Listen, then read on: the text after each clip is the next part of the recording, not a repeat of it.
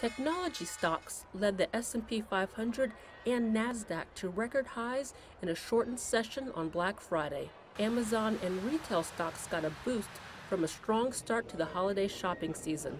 First American Trust, Jerry Brackman. We saw some early notes from places like Amazon and Macy's that Black Friday is actually working out better than they've seen in the last few years. And that's not terribly surprising considering the strength of the economy, the strength of the consumer, great stock market, obviously putting some extra holiday cash in people's pockets. Shoppers went to stores to check out items, but hunted for better deals online. They spent close to $3 billion online on Thanksgiving, according to Adobe Analytics. And they'll spend a record $5 billion on Black Friday.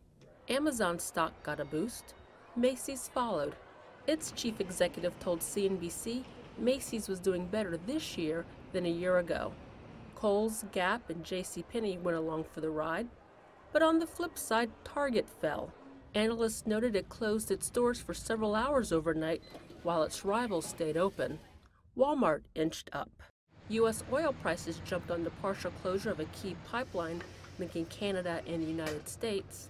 European shares ended little changed on Friday, with the FTSE crossing into the red.